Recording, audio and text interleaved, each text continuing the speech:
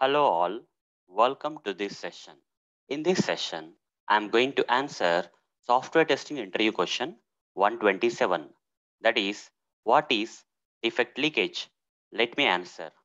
Defect leakage is one of the software testing metrics using which we can identify or measure the efficiency of software testing by checking the number of defects that are not identified or the defects that are missed by the testing team during testing.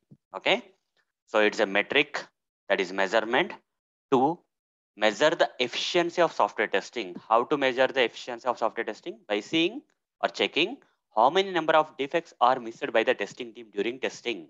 Okay, that's what is defect leakage. So here is the formula, guys. Okay, defect leakage is equal to number of defects that are missed by testing.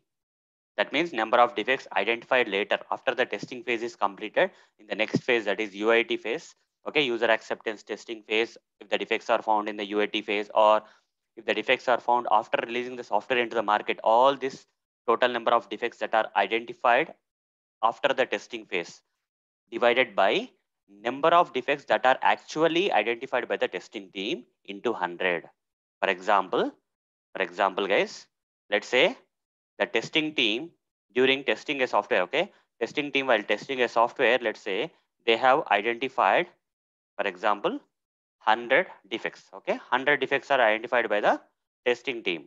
Now, after the testing is completed, once the application went to UAT phase, user acceptance testing phase, so there somewhere around some 20 defects are identified. Again, after releasing the software into the market, another 20 defects got identified.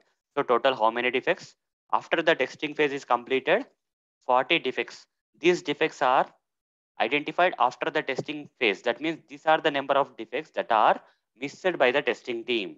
So actual number of defects that are identified during testing by the testing phase are testing team are 100, but how many are missed? 40.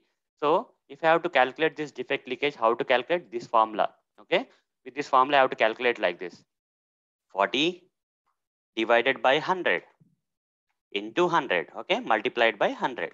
This is what is the formula. So let's do that on Google. So 40 divided by 100. First of all, I'll say 40 divided by 100. That is 0.4.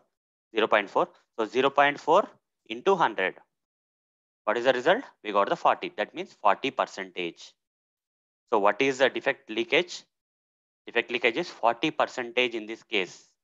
So this is what is defect leakage, guys. So using this particular metric, we can identify or measure the efficiency of software testing. 40% is bad, right? So 40% of defect leakage kind of thing is bad in terms of efficiency of software testing is very bad. Okay, so that's just an example anyhow. So you are able to correlate. That's enough.